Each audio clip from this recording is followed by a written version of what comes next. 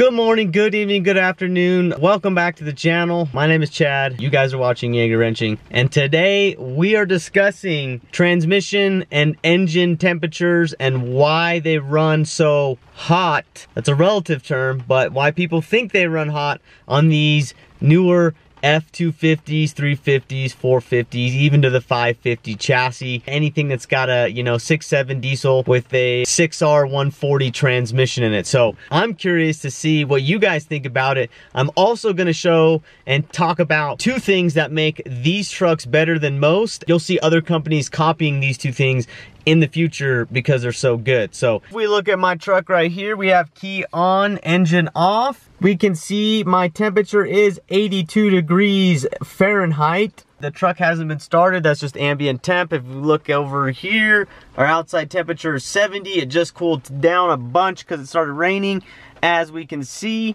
So what is the temperature that this truck is allowed to run at according to Ford? Let's get into it. I'm gonna go ahead and show you guys the tables pulled straight off this ECU. This is 100% Ford data inputted into this ECU. If you guys don't know, I personally tune my own truck. I want to show you guys what I've learned even from tuning this truck. This is also going to help us see what Ford's trying to do and where they're trying to keep the temperature, because ultimately they have pre-engineered a spot to have the engine run at and the transmission run at and keep everything within normal operating temperatures. So let's go ahead and jump into this table. If you guys are unfamiliar, this is my Tough book. That was a flash of lightning, and this is HP Tuners. This is under the Systems tab in HP Tuners. This is where you can see at the top Systems, then within Systems tab we have a Fans tab and an Engine Brake tab, and we are on the Fans tab and we are looking at desired engine coolant temperature, and right there we can see 100% stock. This truck is trying to keep the truck at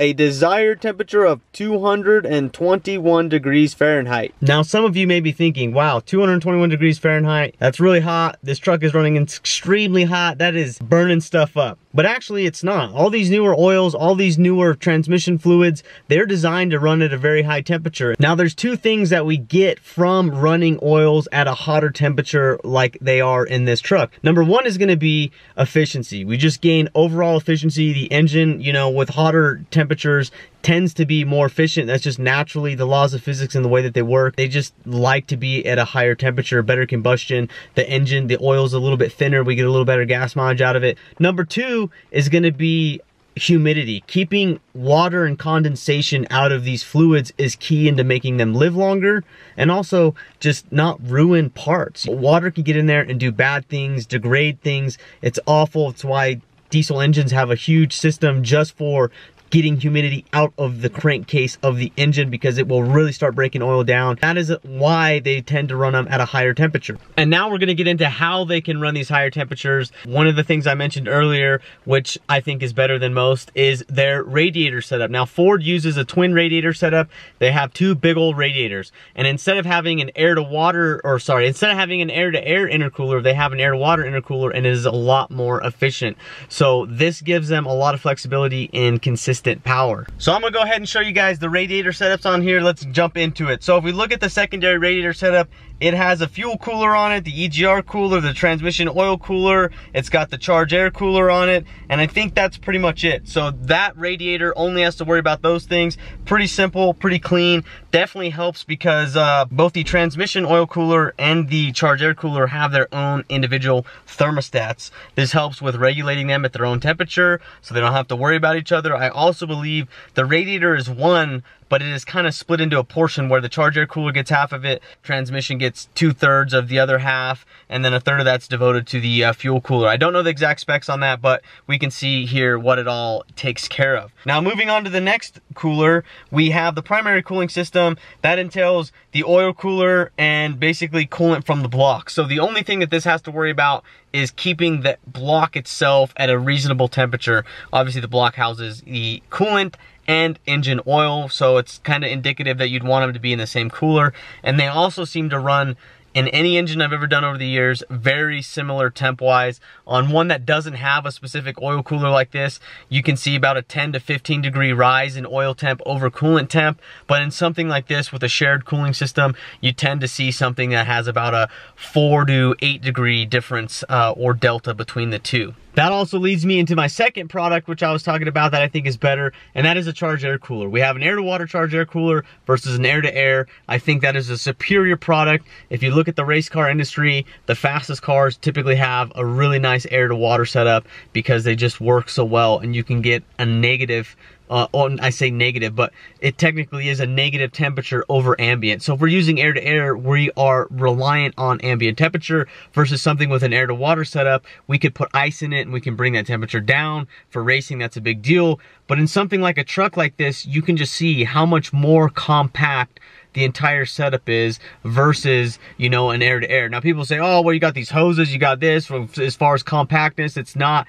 But actually, it is in a way because we have room to put it up front. The air-to-water radiator up front is thinner than the air-to-air intercooler, but we do have a little bit of, you know, a box to make up with that. So I think it's more efficient. Some may disagree, but overall, when you're trying to do something for a long haul, I think it definitely is the more efficient way to go. Let's look at, just for fun, the engine coolant temperature versus fan speed versus ambient temperature, so we can kind of see when it's kicking on and what it's doing. So if we look right here, guys, you can see the fan algorithm for the temperature. Most people don't go outside this 125 degree ambient. So typically, you know, on a hot day, you're gonna see 100 degrees Fahrenheit. You may see a little over that. So you'd be between these two, but most people towing are gonna be between 170 degrees. And so if we kind of look at those two, the fan doesn't really start trying to roll until about 216 degrees. But from my experience, this is where the fan will shut off, about 214 degrees. It won't kick on till it sees 221, so really none of this table is in play until it goes above 221 degrees coolant temp. Then it kicks on, and you can see it's pretty aggressive at 43 to 45% depending on ambient temperature, and then it'll really cool off really quickly. You'll see it'll kick on, you'll hear it. It'll then zip really far back down here, and it'll get to 214 degrees pretty quickly. Like I said, you don't see a lot of this area until you reach the actual 221 degrees. It won't ramp up or turn on essentially until it hits that point up there. So I hope that makes sense and you guys understand that. It's a little confusing because people are like, why wouldn't it come on? It's just the way that they have it. They have a high threshold that the fan needs to kick on at, which is 221, and then they have a low threshold, which is 214, basically is when it shuts back off again. So that way the engine stays within that range. But let's jump into the transmission side of things because I want to show you the temp at which they try and cool that off. And I hope this will definitely make a little more sense, you guys, and make it not so hot. And, you know, you'll understand why Ford is doing it. So let's jump in. Again, looking here, this is another table versus ambient. I just don't have it, you know, spread all the way down. So this is ambient temperature. There's nothing underneath this, but we look here, we have fan speed versus trans temp versus ambient temp. Again, same layout. But we can see at the top here, the transmission temperature can reach 246 degrees before the fan kicks on. Now that means if engine temp is below 221 degrees, that the fan will not kick on, moving air through to cool the transmission until it is 246 degrees Fahrenheit. Now some may say that is really hot, and that definitely is hot, absolutely. I would say that's hot enough to basically start frying a lot of stuff. But again, they have designed their fluid, their oil, to withstand these temperatures and work very well in these temperatures. If they hadn't, they would adjust this and make it lower. But you can see they don't have a reason. They have good reason for doing what they're doing. They like the transmission to get up to that temperature and to work. Now, do they want it there all the time? No, but that's the point at which it will actually kick on, because guess what? You're working it. And most of the time in these trucks, like I drive mine, I don't do a ton of towing with it. I do tow, but even then, I never got to a point where the fan actually kicked on because the radiators are so efficient, just the airflow of driving down the highway and the thermostat opening so coolant could flow through, it would cool the truck off enough like that naturally that the fan never had to come on to actually cool it down. So you know, that's kind of what I'm boiling this down to, is these trucks have a very good, very good system on them, and that the fan is kind of that last hope, that last little bit to get it cooled off. But most of the time you don't even need it. They just work so well, you don't require it, and you can see at which, you know, these temperatures are kicking in to do that. But let's take another look real quick at the transmission temp and see when they're really trying to cool it off. The fan gets set at 20% at 250 degrees, basically 40% at 252, and then, you know, we go up 3 degrees above that, 255, and it's at 60, and, you know, so on and so forth. So they really think it's an issue with the tranny temp at 250 degrees. They're like, okay, let's start cooling this off, getting it back down a little bit. You know, it's definitely getting warm. At 252, they're like, let's double the input on the fan to cool it off even more. And then from that point, it gets more and more. So as the rain starts coming down a little bit more, I want to end this video, but I wanted to show you guys, this is a very misunderstood topic. That's pretty much it. You guys saw, there's the data, there's facts, proof, verifiable evidence that the trucks are not overheating, at least in Ford's eyes, and that's kind of where they're wanting their vehicles to run at, or where they're saying it's acceptable. I hope this video helps some of you guys out. I hope you now understand that your truck's not overheating. There is one last thing that I want to share with you, and that is for those of you that have stayed, and I'll show you on my truck, that is the temperature that you can see on the actual gauge itself. On my truck, I'm going to show you the reason you can see the temperature is because I have unlocked it with 4Scan, and that allows me to see it 24/7. Now on you trucks that don't have that unlocked, that is going to be the only time you see it is when you're above 221 degrees, I believe, or maybe 218. I think somewhere in there, it'll actually pop the temperature up to let you know, hey, pay attention to this, be wary of it, because it may start getting really hot. So you need to know, and you need to be able to shut the truck off or do what you need to, pull over to take care of it. Let's look at mine one more time. You can see there, it says 81 degrees. Your truck won't have anything above it. It'll just be the coolant bar until you get to the high enough temperature, and then it'll kick on.